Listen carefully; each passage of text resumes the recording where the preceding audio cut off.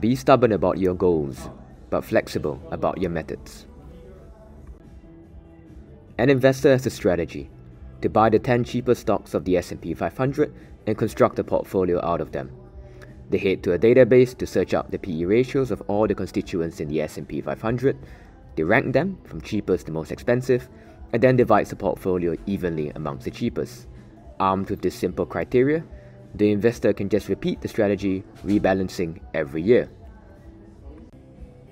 Like constructing the same car over and over again, each step is repeated in the exact same way, for the exact same reason, for every car constructed.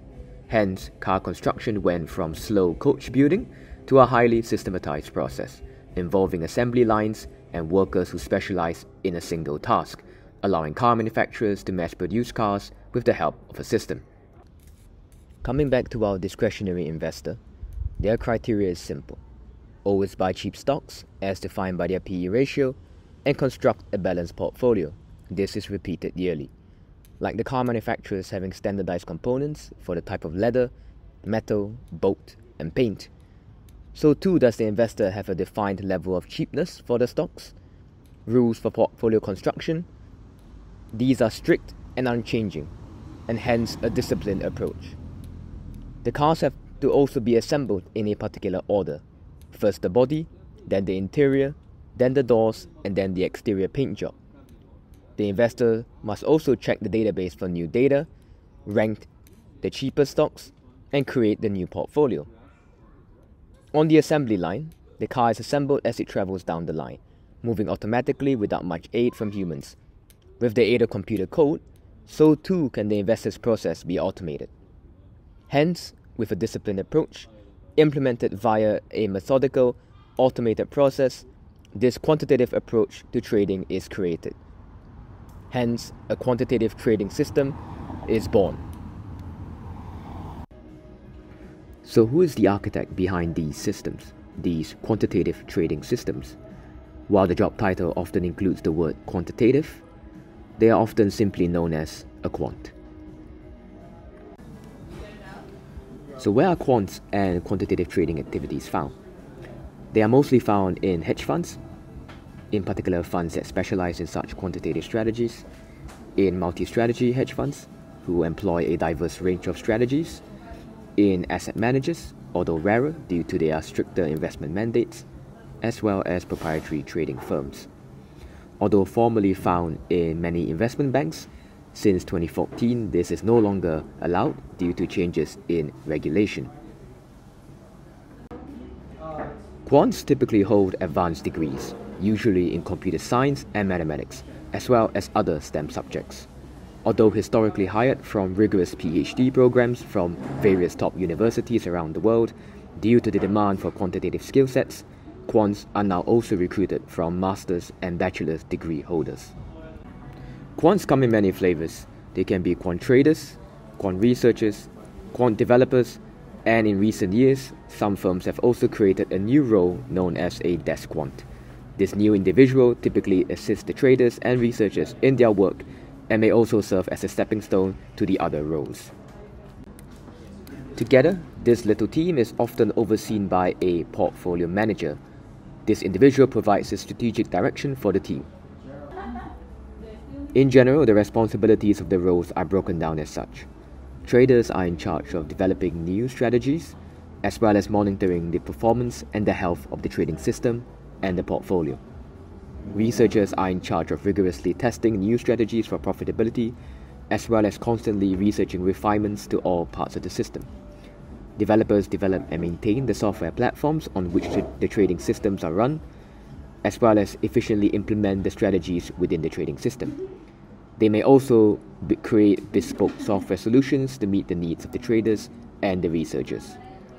Traders and researchers typically overlap in responsibilities when it comes to strategy development, and researchers and developers typically overlap in terms of strategy implementation as well as platform development. Sometimes the responsibilities of all must fall on one single individual. As in many industries, this is typically only the case when the team is still small and manpower is insufficient. Some funds may also have portfolios being controlled by a single individual. This person researches, develops and deploys the strategies all by themselves, acting as their own portfolio manager. So what's the typical day at a fund that runs quantitative trading strategies? One may expect a crowded room, with traders screaming orders into the phones. Emotions will run as high as the stakes involved, as vast trades are orchestrated over the phone. On the contrary, the office will likely be quiet. Since all trading is handled by the trading system, the quants will be occupied with other activities. The traders will likely be occupied with keeping up to date with market events, looking out for events that will require intervention to the otherwise automated system.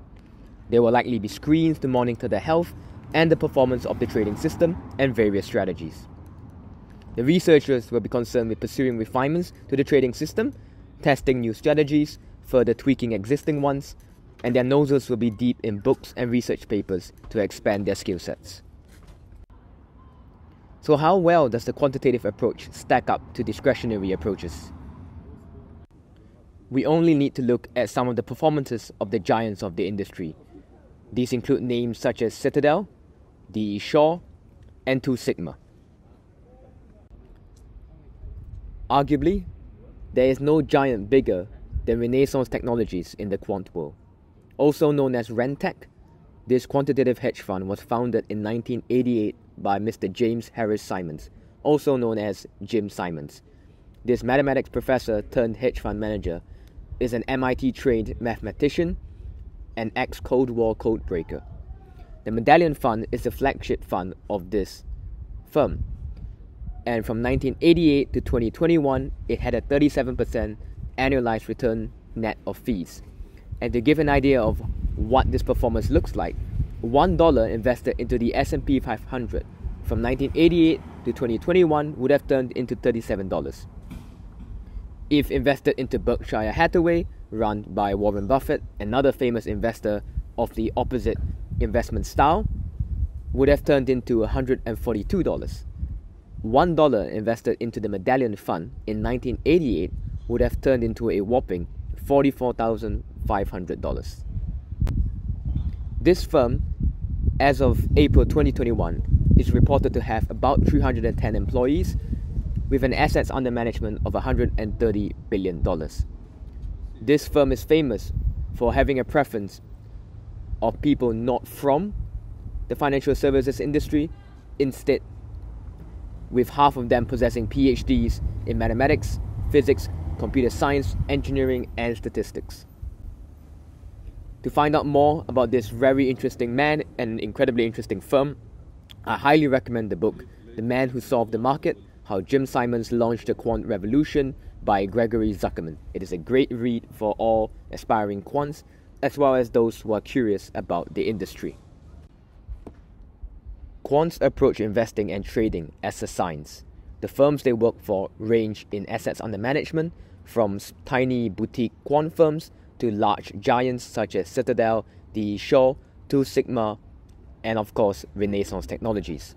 When implemented correctly, quantitative strategies produce a steady return stream for their investors, and they trade across a variety of assets. However, the models employed by these quants are also known to stop working suddenly due to inadequate research and backtesting, but also changes in market regime.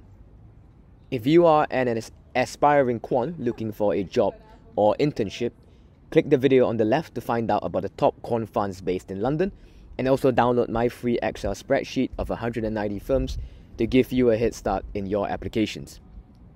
If you're interested in how quant interviews are like, click the video on the right to hear about my experience applying to Quant Roles in 2022 and 2023. And finally, if you're just a student struggling to land your first internship and experience, click the video in the middle to hear about some unconventional ways to boosting your CV to get that quant role. And finally, keep a lookout for my next video where I share more about why quantitative trading matters in the financial markets.